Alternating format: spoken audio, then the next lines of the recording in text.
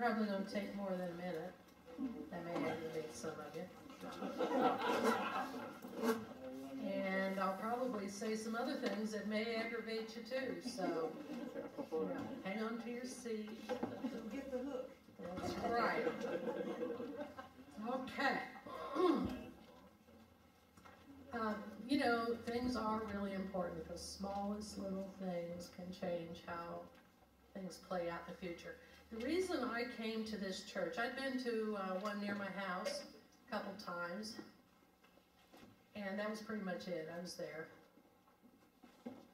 One day coming home, I saw on the sign out here that there was going to be a sermon about Harry Potter. I love Harry Potter, and I especially wanted to hear it because Chuck's mom hated He-Man. I made sure she told me all about that and all the other things, so I knew Harry Potter was on her list of not to be done. So I came, and I don't remember the sermon at all. But what happened was I came in just in time and sat down in the pew behind Helen Wyrick. How many would say Helen Wyrick has a strong personality? Raise your hand. She only had, while Rob was playing the preliminary music, she only had a couple minutes, and what she got out of me was that my name was Bev Doherty, and there's how many ways to spell Doherty, and that I lived nearby across the street from Ritzman. And that's all the conversation we had. She didn't have anything other than that little bit of information. And on Tuesday, I got in the mail a card from Helen Wyrick. I assumed she either drove by my house or she looked me up on the property records to find out where I was. Well, guess what? I came to the next Sunday service because Helen had noticed me, and that had not happened at the other church. They never asked who I was, where I came from. I was just like a mushroom sitting there. And on Sunday, the second time I attended, I had got down to the door and was going out, and Joni Wursler ran up and touched my shoulder and said, "Hey, do you like to sing?" How many of you think that Joni Wursler is a strong personality? Raise your hands. Not so many. I think he was polite, Joni. Well, you know what? I actually thought that was pretty bold of her on the second Sunday to ask me to sing. But I do like to sing, and I told her so, but I didn't feel like it right then. And she said, "That's all right. Next year we start in the fall, and you'll feel more comfortable then." She assumed that I would be back. I think that's really bold, don't you? Isn't that a bold way to act? Way to go, Joni. All right.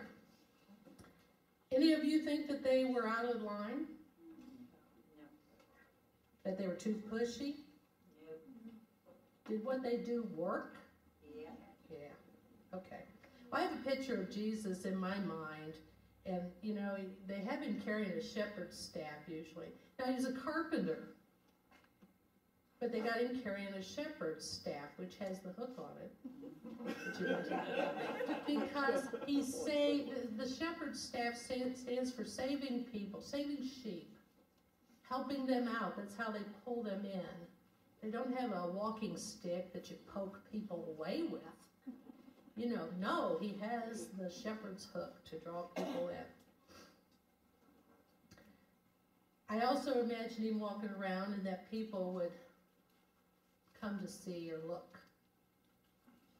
Maybe they weren't ready to jump in and be a disciple right then, but they would be around.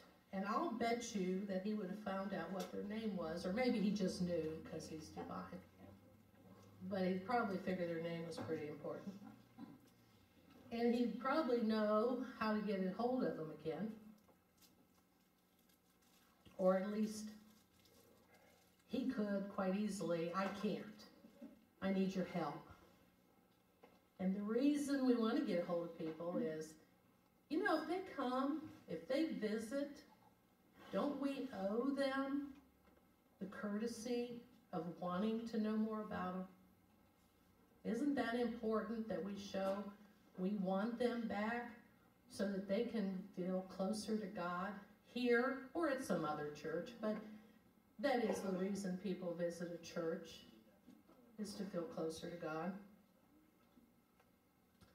So Helen Wyrick got a hold of me with imperfect information, and I can do those things too.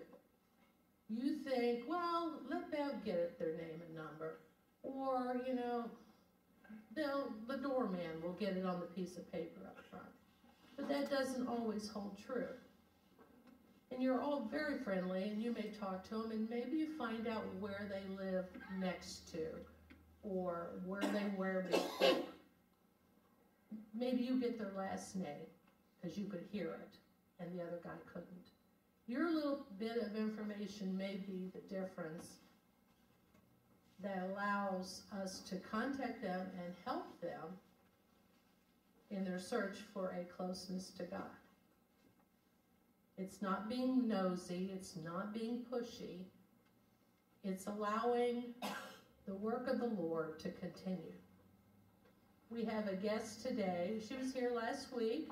David, would you introduce your guest? You don't have to tell us anything except her name and number. I've already. Kathy can do it better. All right, Kathy, you stand up and do it. What's the birthday? This is Erica Hudak, and I met her at work way back when I worked in another building, and we became friends. Great. So we have talked about her church, my church, for a long time. And yes, I've invited her many times. And look what happened. She came. She eventually came. I thought it was exciting because she's my son's age, and I thought,